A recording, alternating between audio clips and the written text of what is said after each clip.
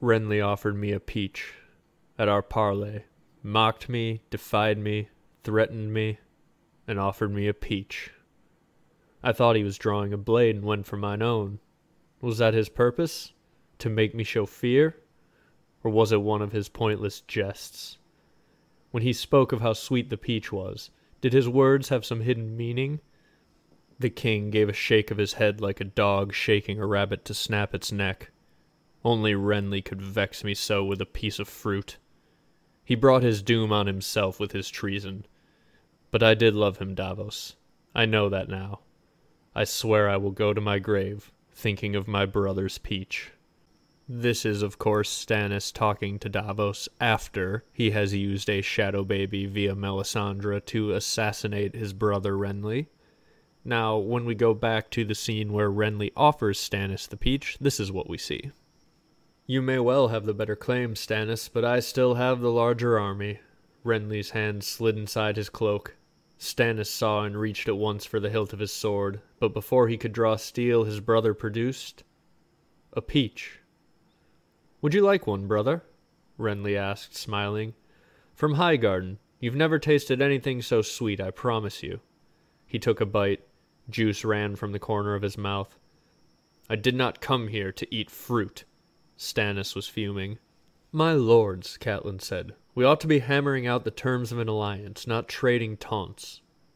"A man should never refuse to taste a peach," Renly said as he tossed the stone away.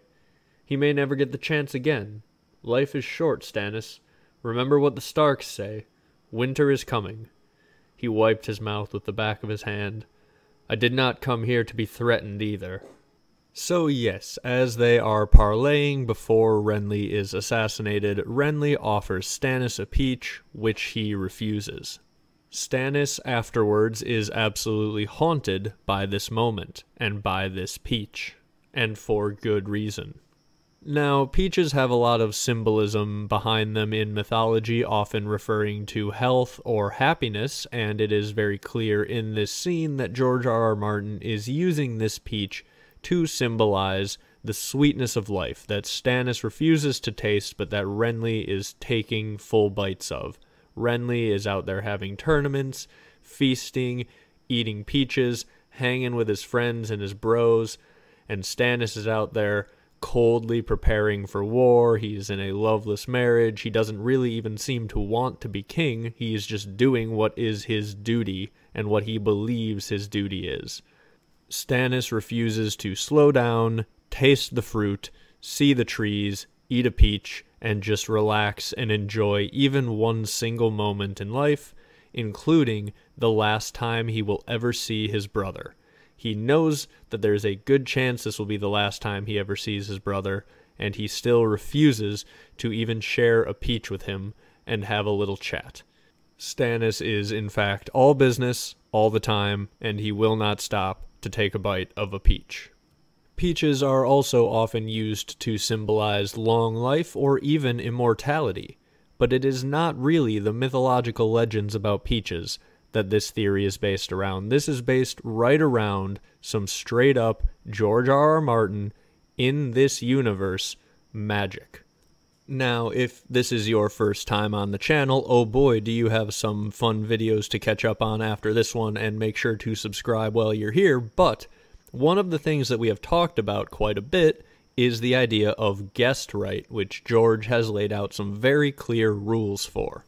If you share food or offer someone a place by your hearth, you are giving them guest right, which protects them for the night, and they are protected from you. It is essentially a binding contract in the same way an oath in front of the gods is a binding contract. Guest right is a built-in to the culture and into the world binding oath to not harm one another. Now, humans can, of course, break guest right in the way that we see Walder Frey break guest right at the Red Wedding, but this is considered an affront to the gods. The gods respect guest right. It is one of the most important traditions in the North, and in fact, in the story of the Rat Cook, we are told that he was not punished for murder. He was punished for breaking guest right, because that the gods cannot forgive.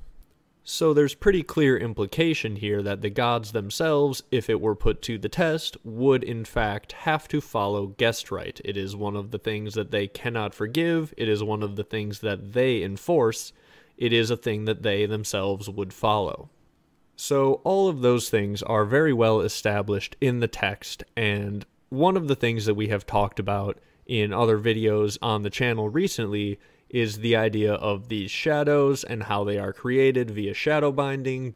And I won't go all the way down all of those rabbit holes, you can go check out the other videos, but I don't think it's an illogical leap to say that the gods are involved with making these shadows, even if Melisandre, using fire magic to make her shadows, is a bit different than some of the shadow binding that we have talked about in the series so far, which we believe could be related to the wall.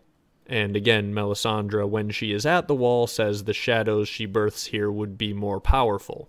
Probably for good reason, probably because all of this shadow magic is generally connected and coming from roughly the same source. And so, if our conclusion that these shadows could in fact potentially be bound by guest right, because these shadows are basically from the gods themselves, well then all of a sudden, I think you can piece together an entirely new layer of tragedy that has just been added on to Renly's peach. If Stannis had accepted the peach, Renly would have been protected from the shadow by guest right. He would have been protected overnight via guest right by sharing food with Stannis. I think it is a reasonable thing to suggest that the shadow form of Stannis Baratheon would not have in fact been able to go and kill Renly that night had he actually eaten Renly's peach. That's why he is going to be haunted by it for the rest of his life. That's why when he wonders about it, he wonders, did his words have some hidden meaning? Was there more to this peach than what Stannis can see? The answer is yes. It is a thing that could have in some way prevented the entire domino effect of Renly's death, including the potential effects of kinslaying on Stannis himself. Now, I don't think this is necessarily something that we will ever get explicit confirmation of, but if we find out by the end of these books that these shadows can in fact be bound under guest right, potentially even by giving guest right to the person who is casting the shadows, then in fact, maybe you could have a situation where we look back rereading this scene and realizing, oh my god, if he would have just eaten the peach, he would never have killed Renly, and if he had never killed Renly, then he wouldn't have been a kinslayer, and he wouldn't have been cursed, and then he wouldn't have had this happen. You know, it might be one of those things where we look back at the domino effect of Stannis being unable to just slow down and eat the peach, and realize that, yeah, that is in fact Stannis' fatal flaw manifesting itself in a way that is going to, somewhere down the road, lead to his ultimate demise. It would be a very interesting way to have done that for George if he knew in the end that, yeah, that peach would have bound that shadow under guest right. And you do know George just loves to, layer his tragic meanings all on top of one another, so I really do think this would be a very good addition to the scene of Renly's peach if we go back in hindsight and realize all of this is in fact the case. And of course, let's not overlook the effect that Renly's death had on the entire realm, not just Stannis himself, because it is one of the most, talked about, I guess, what-ifs in, the early story, right? Everyone loves to ask, oh, what if someone did this? What if someone did that? Well, what if Renly 1 has insane implications that just fall out through the rest of the story? Because Renly was totally willing to be bros with Robb Stark. He didn't really care what was going on. So you could have had Renly with all of Stannis' remaining bannermen after they defeated them. I don't know if they would have ever gone over. Seems like Renly would have welcomed anyone who would have came. They would have had the force to go beat Tywin, beat the Lannisters in King's Landing. Renly likely becomes the king, and then Robb is king in the north, and then the war is over, potentially. I mean, that's a pretty massive fallout, all coming from the fact that Stannis just didn't eat this peach. And we do also see that these shadows are, in fact, restricted in different ways by magic. So if you want a little bit more evidence that they could be bound by guest right, take account of the fact that they are bound outside of these castles by wards. So Davos needs to smuggle Melisandre in so she can birth the shadow baby within the ward so that then the assassination can take place. So these shadows are, like, in some ways restricted by magic, so I think it would make sense if they were also restricted by guest right. But what do you think? Let me know down in the comments if there is anything that I've missed. If I had to try and debunk this theory myself, I would say the biggest plot hole in it is the idea that the shadow is able to kinslay, because kinslaying is also bad, just like breaking guest right, and the gods are supposed to not do that. So I think I could mark that as maybe the biggest piece of evidence in the text against this idea that this shadow would have actually been bound by guest right, but I really do think that it is a pretty strong case and would add a little bit of tragedy to the story. Also, while we are on the topic of shadows and guest right, for those of you who watched my last video, I do want to just throw out a quick clarification because I did misspeak a little bit on one of the points that I made about our boy Patchface.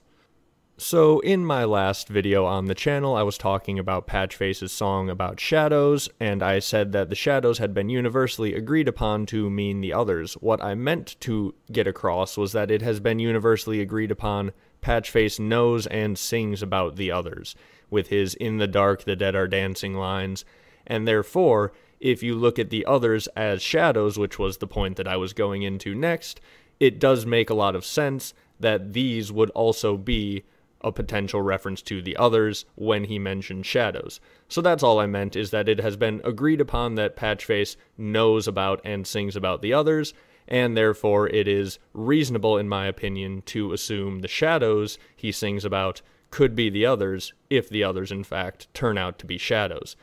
So, little clarification from last video. Thank you again to those of you who make it to the end of these things, and I will see you all with something else very soon.